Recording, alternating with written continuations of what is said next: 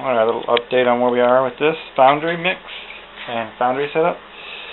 I went ahead and sealed the inside and base and lid tonight. I had been doing a burner on and off all day. You can see that one's still. I just put that on. It's still pretty wet looking, as is the bottom of that right in there. So I just got finished. There's my pipe in there. I wrapped it in aluminum foil right before I put it in, so I'll be able to tear that aluminum foil off there. It may take a little work to get it off, but I'll be able to get it off there nonetheless. I'm using a black 1-inch pipe, and I've started to work on my burner setup, and this is going to go on the end of that 1-inch pipe, and then this goes into here, which there's no way I can do with one hand, is there? No. So this is a 1 1/4 inch, not much bigger, but a little bit bigger. I got it in with one hand. Anyways, not a big deal. But then I'm working on trying a couple different ideas. I originally thought about doing something like that in the pipe, and then this in there, and drilling a hole in here for my gas to come through, but I couldn't get this to get all the way down to the proper setting. I thought that was the same size as this. They're both the same, 3/8 inch, but it doesn't fit in there, so I'd need an adapter. Plus, this was awful, when it came down to it, this in here was a little loose, and I didn't know how I was going to get it to stay tight. So now I'm looking at maybe taking the top of this and cutting all the way through,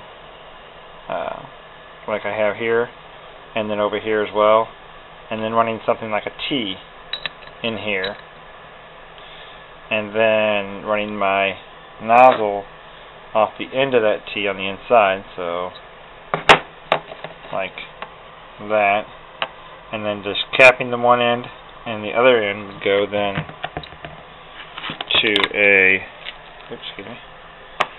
adapter to the gas line. So that's what I'm thinking about now. And I think, I'm not sure how this is going to work out, but once I get this cut out of here, this groove, both sides cut out of here, I think I'll be able to go out and buy another like a cap for this or something, and just cut it off and make like a big nut that goes on here, and screw this down until it hits the T, which will be down inside there, and that'll be what holds the T in and not let it come out. It doesn't leave me a lot of room for air here or here to come through, but since that'll be all the way in, I'll be able to attach something like this behind it. Maybe not that far on, but somewhere along the lines of, back here behind it. After I put that nut on there, I think this will fit pretty good on there, because if you can see,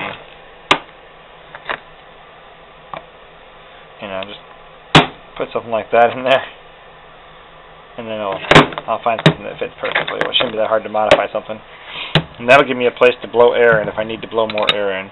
I don't know if I'll need more air with propane or not, so just want to leave my options open for in case I do need air coming in the back of it.